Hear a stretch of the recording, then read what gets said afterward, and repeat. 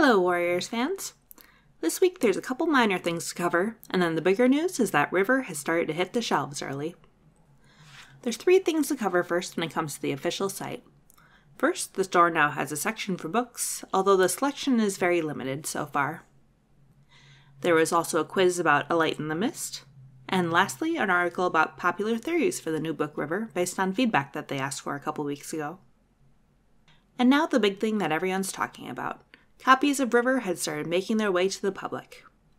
Bookstores tend to get the books in early so that they have them available on the release date, and HarperCollins hasn't ever set a legally binding embargo date on Warriors books that would forbid an early sale, so some stores sell them immediately when they get them in stock. If you're looking for spoilers, I'll drop a link to a popular forum thread in the description, but if you want to avoid them, it's a good idea to avoid any comment section or spoiler channel that may discuss the new book. I actually just got my own copy before making this video, and I haven't read it yet, but once I'm done, I might do a reaction to it. And with that, I'm off to read.